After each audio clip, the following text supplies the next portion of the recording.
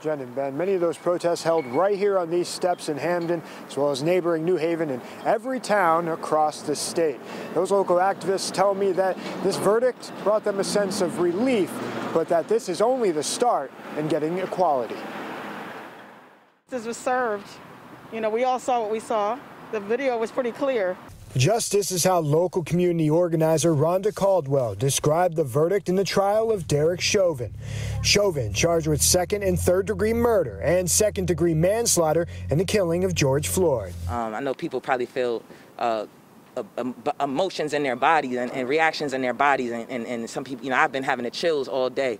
I'm just waiting for the verdict. But this verdict isn't the end. While it brings a sense of justice, local activists say there are far too many other instances in the state where justice is still waiting to be served. There's countless names in Connecticut of victims who have yet to have any accountability or any reconciliation or any recompense from the state, and it's egregious. Ellington referencing the Hamden officer-involved shooting of Stephanie Washington and Paul Witherspoon on April 16, 2019, the shooting of Jason Negron in Bridgeport in July of 2017, and many others that she and others agree still need to be reckoned with. The fight is not over. We're not done.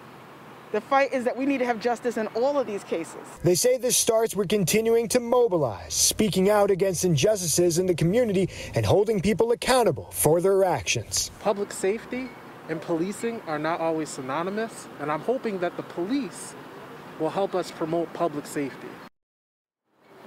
Another thing they hope is that this trial continues the conversation on justice and equality. Conversation that will continue long after this trial, and they say needs to happen in our homes in order to enact change.